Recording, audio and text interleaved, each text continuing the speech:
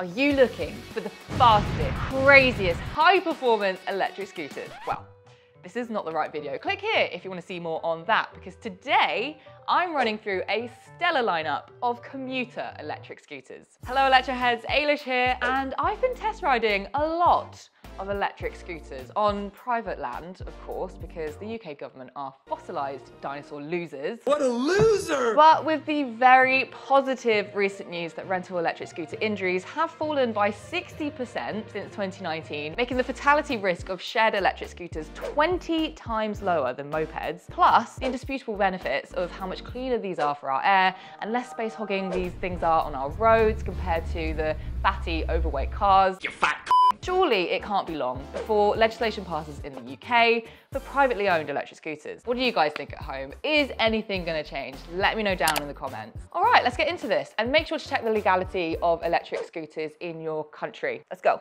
First up is the RS1 from Riley. It's their entry-level electric scooter and provides excellent value for money at £349. Wow. This is like the VW Golf of e-scooters. It's a solid choice that does the basics well and doesn't look too bad either. It's a lightweight build weighing in at a mere 13 kilograms, but don't let that fool you. Oh no, this e-ride, it packs a punch with its 350 watt motor. What does that mean? Decent acceleration. The RS1 has 3 speed modes: Eco, Standard and Sport. In Eco and Standard modes, it can be a little sluggish off the line, but comes alive in Sport mode. The 10-inch soft cushioned puncture-proof tyres do a really good job soaking up cobbles and potholes. I was pleasantly surprised. It also handles corners brilliantly. The RS1 also comes with not 1, not 2, but 3 braking systems. Well, I'll be. There's the singular disc brake, which is excellent. It's responsive and powerful, which equals a short stopping distance. There's also a pedal brake at the back, should you need it, plus an EABS brake, which claims to help regulate speed going downhill, whilst also recharging the battery. Extraordinary.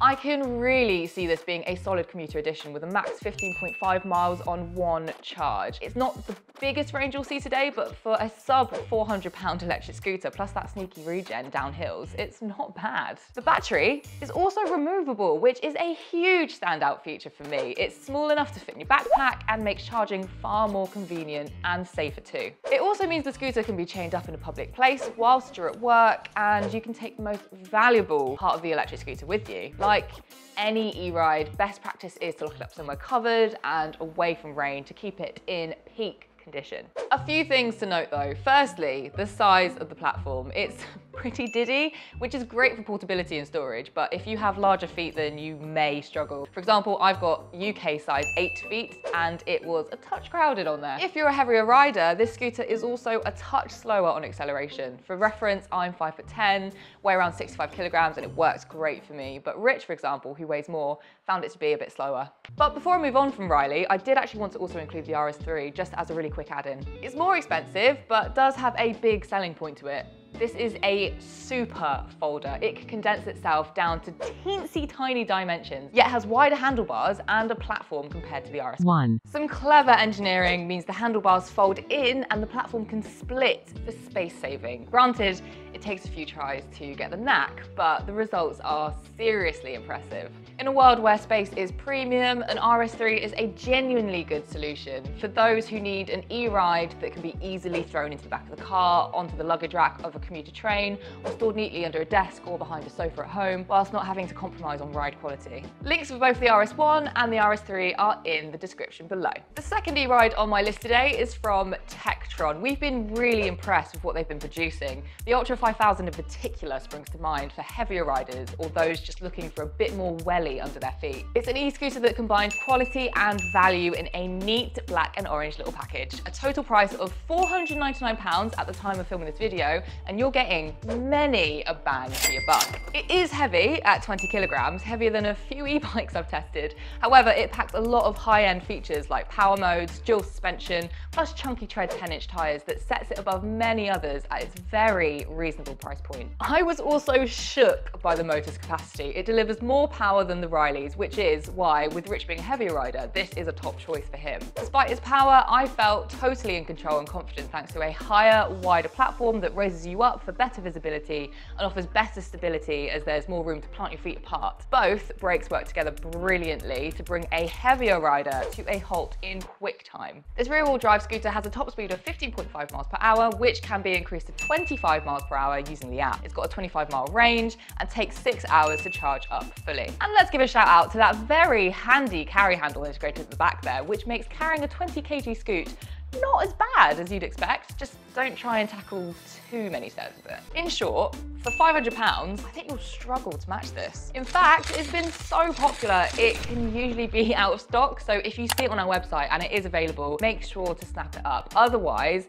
you can sign up for our mailing list using the link below and we'll let you know when it's back in. But before you do that, make sure to also hit the like button and let me know if any of this video has been useful to you. The third electric scooter on my list is hitting the dizzying heights of the 1K marker. It's a bit of a jump in price-wise from the others, but you need to hear me out. Buzze has really nailed this one. For starters, it has an IP65 rating, which means it's very suitable for crappy British weather. It's also got excellent front and rear suspension of the likes I haven't seen on any other e-scooter I've ridden. The spring shock absorption gives you the feeling of being on a magic carpet ride with awesome stability thanks to the 10-inch wheels. But get this, the tyres, they're self-healing. Come again. Yeah, you heard me right. Buzze claimed the self-healing lining can instantly seal 90% of punctures. This is some next level shit right here. It's f***ing crazy though. Stop swearing, will you? The beefy 450 watt motor makes for incredible acceleration and sustained power, meaning it's good for both light and heavy riders alike. The brakes are sharp, they provide a good stopping distance, and like the Rileys, also features Formula One car tech, regenerative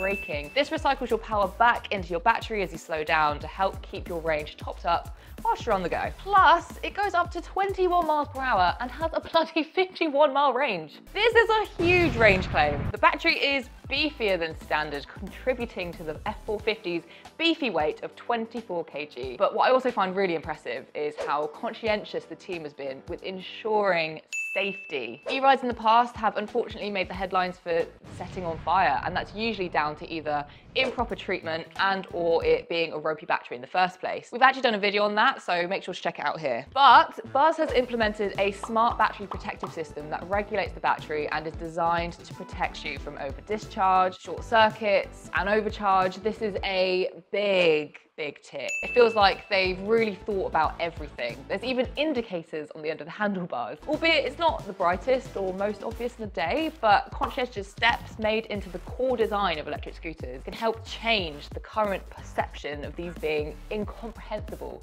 on our roads. Make sure to check out the link in the description below to find out more. Moving on to e-scoot number 4, which has been a firm favourite here at Electroheads HQ for the past few years and absolutely deserves a place on this list. Decent have been pushing out serious contenders that have been leaving competition like Bird, Pure and the famed Xiaomi 365 in the dust. And that's all because of a few simple features that really sets it apart from all the rest. Firstly, the speed. Although Decent claims the scooter can hit 15.5 miles per hour, in our own test, we found it can actually go up to 19 miles per hour and even 17 miles per hour on the max rider weight of 100 kilograms, which is decent. Oh yes.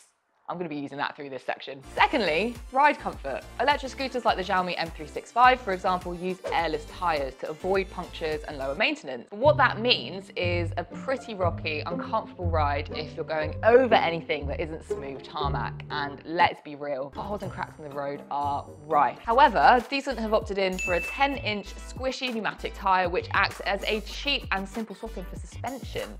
This also keeps the total weight down to a mere 13 kilograms, one of the lightest on this list today. And finally, the pièce de résistance of this whole masterpiece, a removable battery that is beautifully hidden inside the stem. For comparison, the Decent doesn't have regen braking like the Rileys or Buzze F450, and the ranges are very modest, 12 miles. But for the price and all those handy features, you can't really argue with it. Spend some more time with the Decent one by watching Jack's review right here, or click the link below to be taken straight to the product page. Last and most certainly not least is one of the cheapest and officially my favourite electric scooters on this list today. just because of how joyous it is to ride. The Windgoo B9 is a compact fun machine, whilst arguably being the most convenient of all the rides that I've mentioned today because of the nifty basket on the back there. Pretty cool. It's not cool.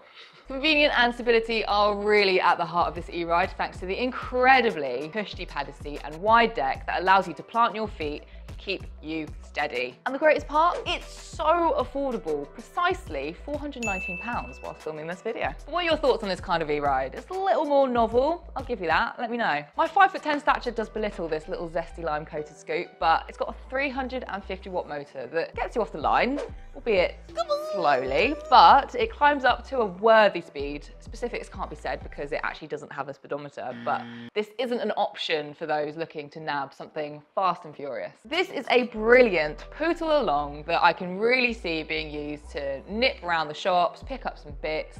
The range reflects this with the smaller 12.5 miles max coverage off of one charge. But I want to see legislation here in the UK that is getting these being used to mobilise communities, not 2-ton, tailpipe emission emitting, air polluting cars.